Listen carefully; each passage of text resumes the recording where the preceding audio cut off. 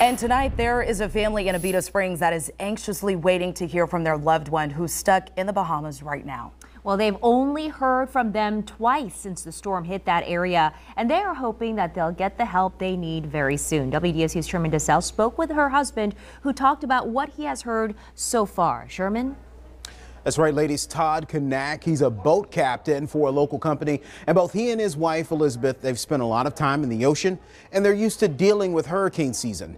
He told me he never imagined that she would be faced with so much uncertainty before she left home. Run the dishwasher at least once a week. Make sure the water bowl is full for the animals. Todd Kanak's wife, Elizabeth, left him a ton of notes around the house before she left for the Bahamas. Wash the dishes because, of course, I'll leave them in the sink till they're overflowing. He says they weren't too worried about the storm. When it hit Cat 3 and then 4, the tension escalated quite a bit. Elizabeth is a native of Green Turtle Key, a small island near mainland Abaco where the eye wall passed through.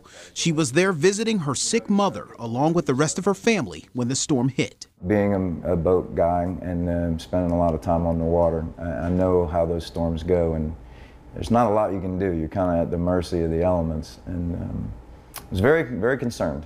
Todd only received one message through a Garmin service saying the family was okay. Then a short call via satellite phone Tuesday night. She just said that the island was utterly destroyed.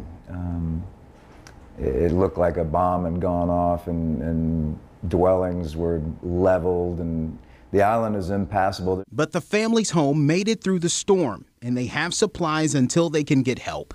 In the meantime, Todd will keep checking off the honey-do list until his wife comes home. She's a great mom and great wife, and we miss her a lot. They've been married for 23 years. An interesting note, Elizabeth's father survived the strongest Atlantic hurricane to make landfall on record, Labor Day weekend of 1935. He built that home to sustain another storm just like it. Now he and his entire family, they're sitting there together, safe, but waiting for rescue.